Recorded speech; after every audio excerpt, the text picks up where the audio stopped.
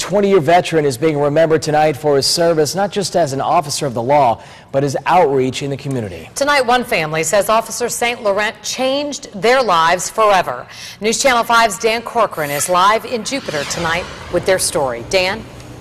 Well, Kelly and Jay, certainly a somber scene here at the Jupiter Police Department tonight. If you take a look behind me, you can see the ceremonial black bunting, and that is, of course, a sign that this police force has lost one of its own. If you take a look at the ground here outside the department, you can see flowers, cards, and candles.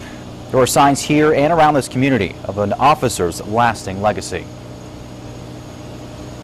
It's often said that home is where the heart is. It's 8 of them, actually. You know, it's 4 on this side, 4 on this side. In this Jupiter neighborhood, 8 homes, all with a piece of the lasting legacy of fallen Jupiter police officer Bruce St. Laurent. Thanks to him, their houses. Joaquin Carrillo, his wife Angela, and 2 kids live here, just off Center Street, in one of 8 Habitat for Humanity homes that Officer St. Laurent had a big hand in building. We now have a roof over our heads and something to remember him by, that he was here. It was in 1996 when St. Laurent dedicated much of his time and his energy to giving back to those in his community. Habitat for Humanity and St. Laurent gave families like this a place to call home. He helped build these houses, and I mean, we'll always have his memory, but it's not the same. Joaquin and Angela have kept in touch with St. Laurent over the years. Hi. And saw him patrolling their neighborhood just the other day. We were going to stop and say hi, but we didn't.